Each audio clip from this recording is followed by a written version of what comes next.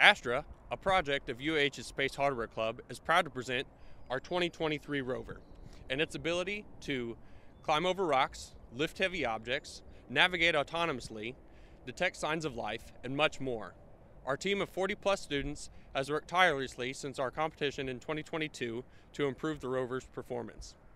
The core Rover module, consisting of a welded aluminum chassis, suspension, and drivetrain, supports all three Rover configurations.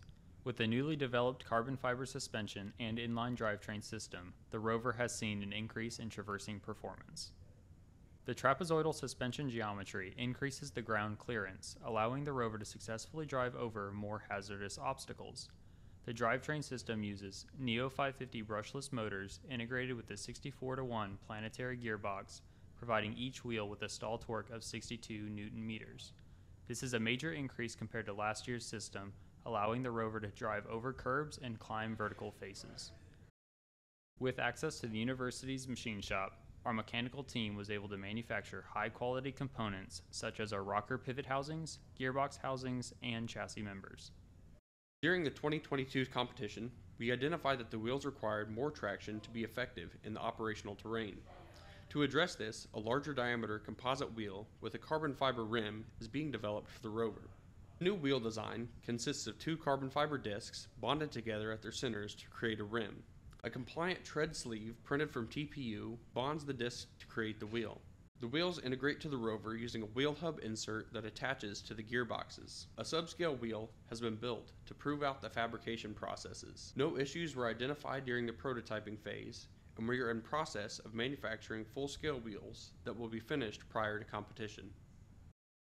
The arm module consists of the 6 degrees of freedom arm, housing for electronics, and an independent power supply.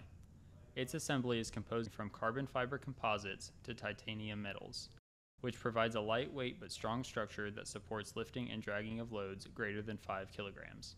The movement is managed by 3 linear actuators, which control the extension of the arm, and 3 servo motors that rotate the end effector using a bevel gear system.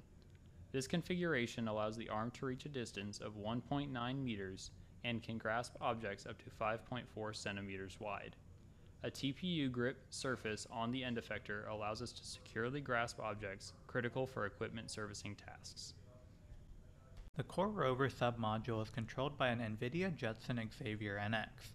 The Jetson hosts a ROS software stack that handles command and message passing between the various Rover submodules and the base station. Furthermore, the Jetson is equipped with a hardware video encoder that allows for real-time compression of video streams from the onboard Rover chassis cameras.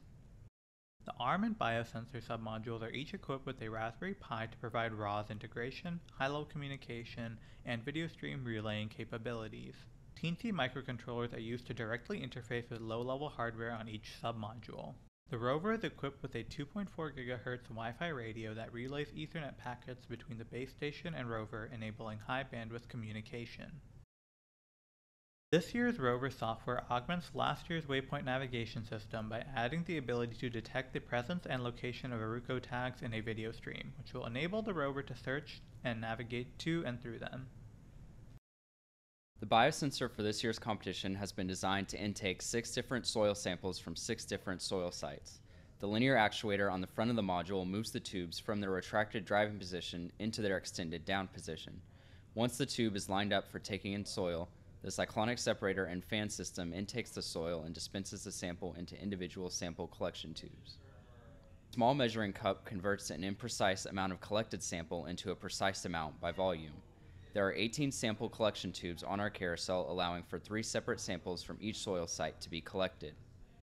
2 of these samples will be experimented on with both a BCA reagent and with test strips.